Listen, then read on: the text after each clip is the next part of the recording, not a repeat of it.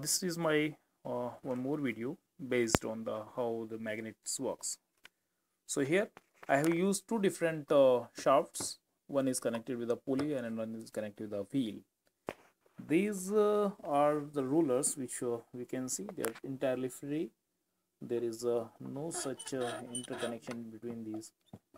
Means they are not connected using any of the power supply, any motor and anything else. So they are free from each other. Now, but the very interesting factor is behind this project is when we rotate even any one of the rotor, the second rotor will also move. How is this possible? Look, if I rotate the first rotor,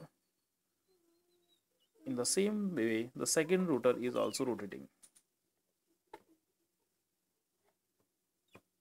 Even though they are not connected, they are entirely different and they are having a big space between these two. But just because of the magnetic power, these rulers are basically cylindrical magnets.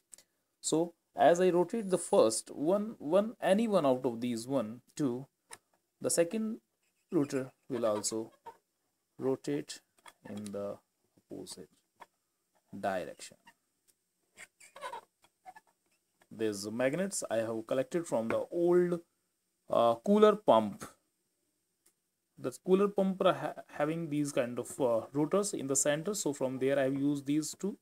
And as the same magnet means the both of the magnets are having two different poles, as I rotate it and its north pole is coming that side, so the opposite pole will be reflected, and as the south pole will come in this side, the north pole will be reflected. That's why they keep rotating, even though they are having some space, but due to the magnetic force applied on these two cylinders, they are rotating.